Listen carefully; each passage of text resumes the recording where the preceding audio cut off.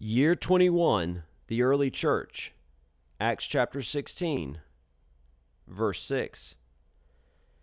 And they went through the region of Phrygia and Galatia, having been forbidden by the Holy Spirit to speak the word in Asia. And when they had come up to Mysia, they attempted to go into Bithynia. But the Spirit of Jesus did not allow them. So, passing by Mysia, they went down to Troas. And a vision appeared to Paul in the night. A man of Macedonia was standing there, urging him and saying, "Come over to Macedonia and help us." And when Paul had seen the vision, immediately we sought to go on into Macedonia, concluding that God had called us to preach the gospel to them. So, setting sail from Troas, we made a direct voyage to Samothrace. And the following day to Neapolis, and from there to Philippi, which is a leading city of the district of Macedonia and a Roman colony. We remained in this city some days, and on the Sabbath day we went outside the gate to the riverside, where we supposed there was a place of prayer, and we sat down and spoke to the women who had come together. One who heard us was a woman named Lydia from the city of Thyatira, a seller of purple goods, who was a worshiper of God. The Lord opened her heart to pay attention to what was said by Paul, and after she was baptized, and her household as well, she urged us, saying, "If you have judged me to be faithful to the Lord, come to my house and stay." And she prevailed upon us. As we were going to the place of prayer, we were met by a slave girl who had a spirit of divination and brought her owners much gain by fortune-telling. She followed Paul and us, crying out, "These men are servants of the Most High God, who proclaim to you the way of salvation." And this she kept doing for many days. Paul, having become greatly annoyed, turned and said to the spirit, "I command you in the name of Jesus Christ to come out of her." And it came out that very hour. But when her owners saw that their hope of gain was gone, they seized Paul and Silas and dragged them into the marketplace before the rulers. And when they had brought them to the magistrates, they said, "These men are Jews, and they are disturbing our city. They advocate customs that are not lawful for us as Romans to accept or practice." The crowd joined in attacking them, and the magistrates tore the garments off them and gave orders to beat them with rods. And when they had inflicted many blows upon them, they threw them into prison, ordering the jailer to keep them safely. Having received this order, he put them into the inner prison and fastened their feet into the stocks. About midnight, Paul and Silas were praying and singing hymns to God, and the prisoners were listening to them. And suddenly there was a great earthquake, so that the foundations of the prison were shaken. And immediately all the doors were opened, and everyone's bonds were unfastened. When the jailer woke and saw that the prison doors were open, he drew his sword and was about to kill himself, supposing that the prisoners had escaped. But Paul cried with a loud voice, "Do not harm yourself, for we are all here." And the jailer called for lights and rushed in, and trembling with fear, he fell down before Paul and Silas. Then he brought them out and said, "Sirs, what must I do to be saved?" And they said, "Believe in the Lord Jesus, and you will be saved, you and your household." And they spoke the word of the Lord to him and to all who were in his house. And he took them the same hour of the night and washed their wounds, and he was baptized at once, he and all his family. Then he brought them up into his house and set food before them.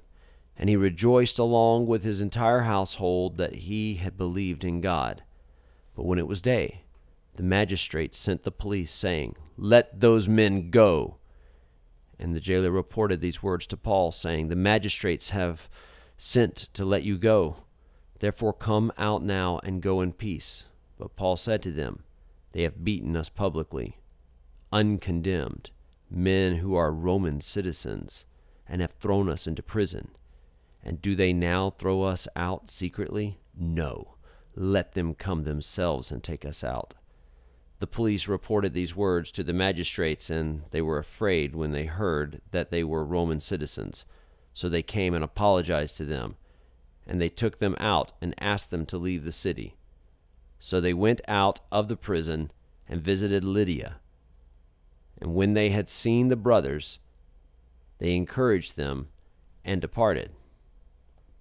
Chapter 17.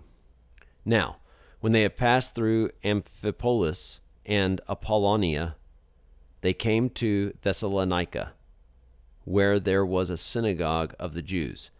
And Paul went in, as was his custom, and on 3 Sabbath days he reasoned with them from the Scriptures, explaining and proving that it was necessary for the Christ to suffer and to rise from the dead, and saying, "This Jesus, whom I proclaim to you, is the Christ."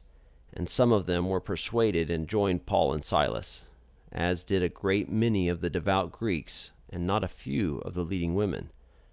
But the Jews were jealous, and taking some wicked men of the rabble, they formed a mob, set the city in an uproar, and attacked the house of Jason, seeking to bring them out to the crowd. And when they could not find them, they dragged Jason and some of the brothers before the city authorities, shouting, "These men who have turned the world upside down have come here also, and Jason has received them, and they are all acting against the decrees of Caesar, saying that there is another king, Jesus." And the people and the city authorities were disturbed when they heard these things. And when they had taken money as security from Jason and the rest, they let them go. The brothers immediately sent Paul and Silas away by night to Berea. And when they arrived, they went into the Jewish synagogue. Now, these Jews were more noble than those in Thessalonica. They received the word with all eagerness, examining the Scriptures daily to see if these things were so. Many of them therefore believed, with not a few Greek women of high standing as well as men. But when the Jews from Thessalonica learned that the word of God was proclaimed by Paul at Berea also, they came there too, agitating and stirring up the crowds. Then the brothers immediately sent Paul off on his way to the sea, but Silas and Timothy remained there. Those who conducted Paul brought him as far as Athens, and after receiving a command for Silas and Timothy to come to him as soon as possible, they departed. Now, while Paul was waiting for them at Athens, his spirit was provoked within him as he saw that the city was full of idols. So he reasoned in the synagogue with the Jews and the devout persons, and in the marketplace every day with those who happened to be there. Some of the Epicurean and Stoic philosophers also conversed with him, and some said, "What does this babbler wish to say?" Others said, "He seems to be a preacher of foreign divinities, because he was preaching Jesus and the resurrection." And they took him and brought him to the Areopagus, saying, "May we know what this new teaching is that you are presenting? For you bring some strange things to our ears. We wish to know, therefore, what these things mean." Now, all the Athenians and the foreigners who lived there would spend their time in nothing except telling or hearing something new. So Paul, standing in the midst of the Areopagus, said, "Men of Athens, I perceive that in every way you are very religious. For as I passed along and observed the objects of your worship, I found also an altar with this inscription, 'To the unknown God.' What therefore you worship as unknown, this I proclaim to you. The God who made the world and everything in it, being Lord of heaven and earth, does not live in temples made by man, nor is he served by human hands, as though he needs anything, since he himself gives to all mankind life and breath and everything. And he made from one man every nation of mankind to live on all the face of the earth, having determined allotted periods and the boundaries of their dwelling place, that they should seek God, and perhaps feel their way toward him and find him. Yet He is actually not far from each one of us. 4. In him we live and move and have our being, as even some of your own poets have said. For we are indeed his offspring. Being then God's offspring, we ought not to think that the divine being is like gold or silver or stone, an image formed by the art and imagination of man. The times of ignorance God overlooked, but now he commands all people everywhere to repent, because he has fixed a day on which he will judge the world in righteousness by a man whom he has appointed. And of this he has given assurance to all by raising him from the dead. Now, when they heard of the resurrection of the dead, some mocked, but others said, "We will hear you again about this." So Paul went out from their midst.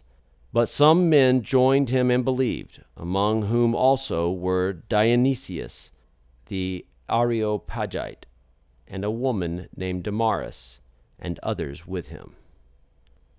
Chapter 18.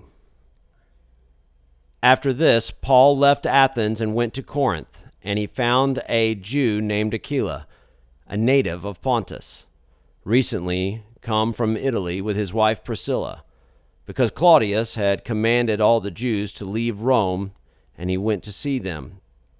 And because he was of the same trade, he stayed with them and worked. For they were tent makers by trade, and he reasoned in the synagogue every Sabbath, and tried to persuade Jews and Greeks. When Silas and Timothy arrived from Macedonia, Paul was occupied with the word, testifying to the Jews that the Christ was Jesus. And when they opposed and reviled him, he shook out his garments and said to them, "Your blood be on your own heads. I am innocent. From now on I will go to the Gentiles." And he left there and went to the house of a man named Titius Justus, a worshiper of God. His house was next door to the synagogue. Crispus, the ruler of the synagogue, believed in the Lord, together with his entire household. And many of the Corinthians, hearing Paul, believed and were baptized.